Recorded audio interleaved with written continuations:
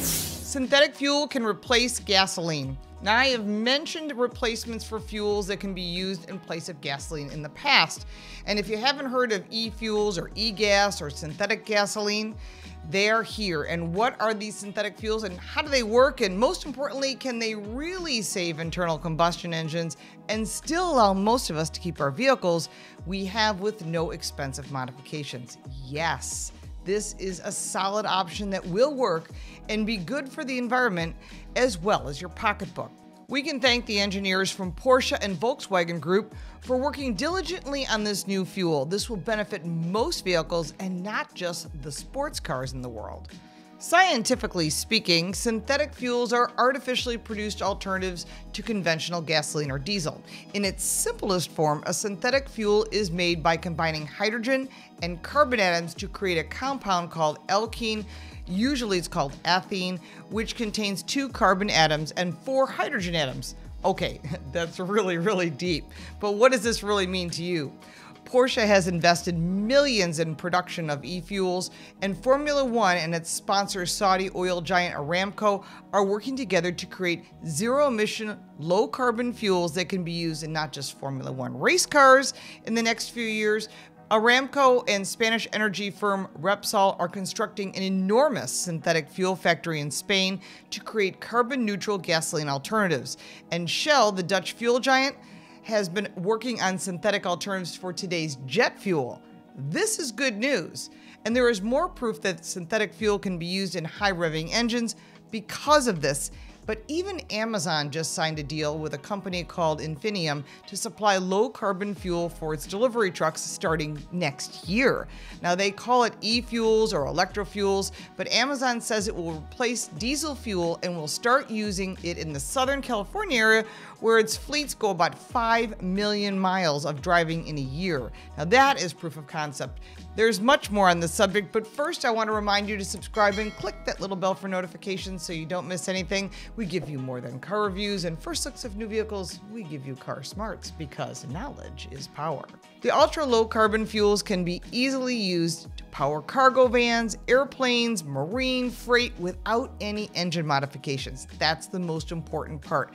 The production of electrofuels will be in Texas, and the Texas location will use renewable power generated green hydrogen and approximately 18,000 tons of recycled carbon waste per year to create these electrofuels.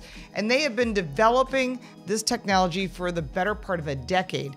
And we expect electrofuels to reduce greenhouse gases and emissions by approximately 95% over traditional fossil fuels.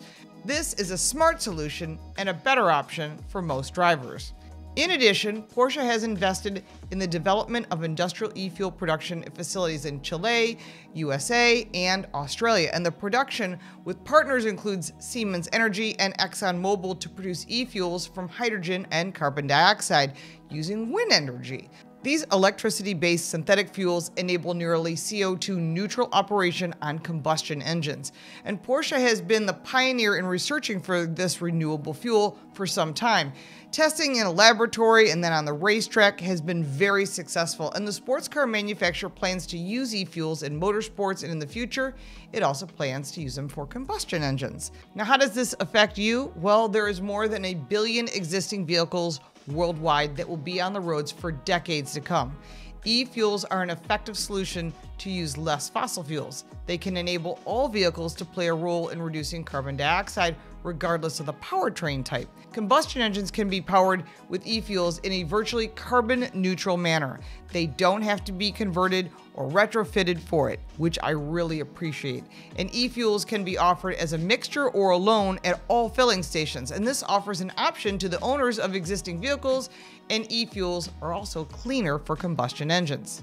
So now, the big question. What will e-gas or e-fuel cost? Well, we don't have the exact numbers, obviously, because it's not available today, but if produced on an industrial scale, prices could be less than $2 per gallon.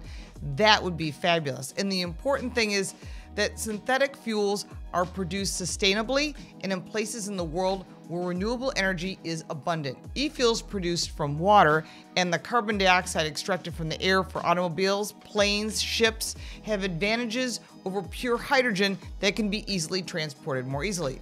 Production will start in 2022 and ramp up from there. We should see them pretty readily available across the world by 2026.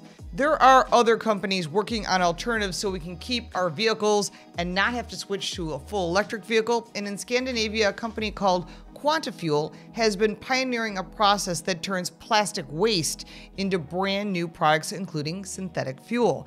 The Norwegian company hopes to transform 19,000 metric tons of waste plastic into 15 million liters of low-carbon diesel and other synthetic oil products each year.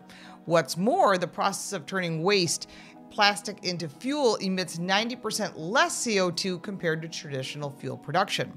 Now, there's some more exciting news that's coming soon, as hydrogen will be fueling combustion engines from brands like Toyota, Hyundai, and BMW, and there are many others that are coming.